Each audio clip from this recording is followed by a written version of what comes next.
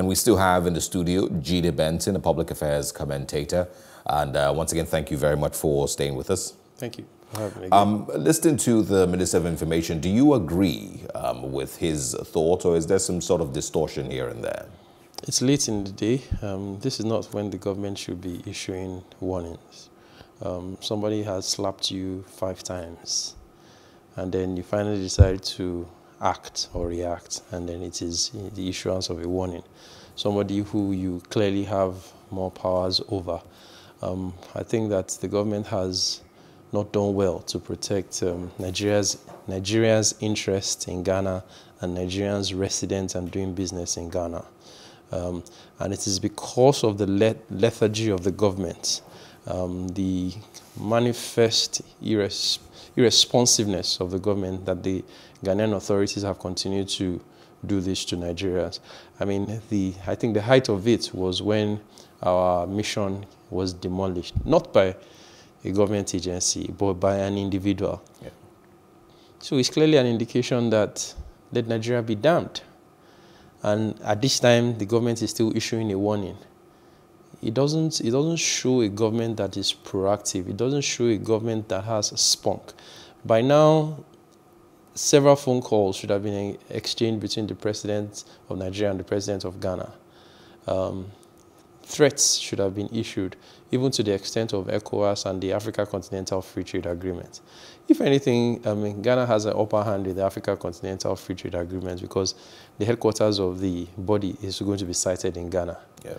So, and that was because Nigeria was delaying in signing the pact, and probably that thing would have been cited in Abuja. But that aside, we've gotten too much disrespect from Ghana, a country that is less than the population of Lagos, a country that Nigeria towers above in very many respects. I mean, if Nigeria and Ghana were to stand, I think the only real issues that we should be able to compete on is when the Ghanaian Black Stars and the Super Eagles of Nigeria are playing football. Yeah. The population of Nigeria, the economy of Nigeria, the talents and skills in Nigeria, all of those tower well above Ghana.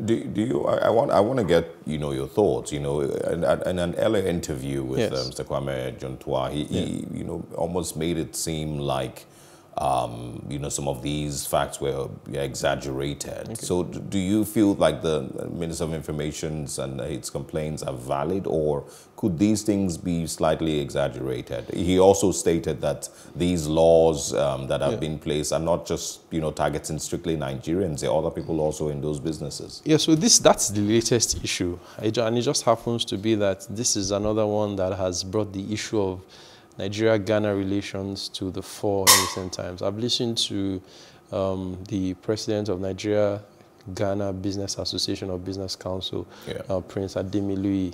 I mean, he's somebody who has a good understanding of the issues, at least from the business angle. And whilst the law may not directly target Nigerians are constitute a large population of foreigners who are doing business in the axis that the Ghanaian authorities have now imposed new fees. Yeah. So there's a tendency for it to be seen that Nigerians are the target, but that's not the only issues. I mean, there's been from the release by the minister, there's been regular deportation of Nigerians. Nigeria has lost 2 missions, one in Julius Nyerere Street and one in Kumasi area or something. Those are issues that the federal government should not have taken lightly. Those are issues for which the federal government should have demanded a written apology from the government of Ghana. So, I mean, this is because we're not holding ourselves to a high standard. We're not holding the government is not giving the citizens confidence that as long as, wherever you are, as long as you're doing the right thing, the weight of the government of Nigeria will protect you. And why do you think that is? Lethargy. Lethargy on the part of the government, nonchalance, let the public be damned. Those are the reasons. Do you also feel like there is a reason behind the animosity between the two countries? Is there certain things that we may not be seeing? Well, that might be hidden between these incidents? It's not impossible that there is. But you see, when a country like Ghana slaps you once and you don't do anything, slaps you a second time, and slaps you a third time, they've taken it that you can't do anything. And that is not the way that Nigeria should be seen. For heaven's sake, we're supposed to be the giant of Africa. We may have lost that position by the very things that we have done to ourselves. And that is why a country like Ghana will be acting in the manner that this is happening. Yeah. We need to rethink our foreign policy. We need to rethink our relationship within the West Africa sub-region.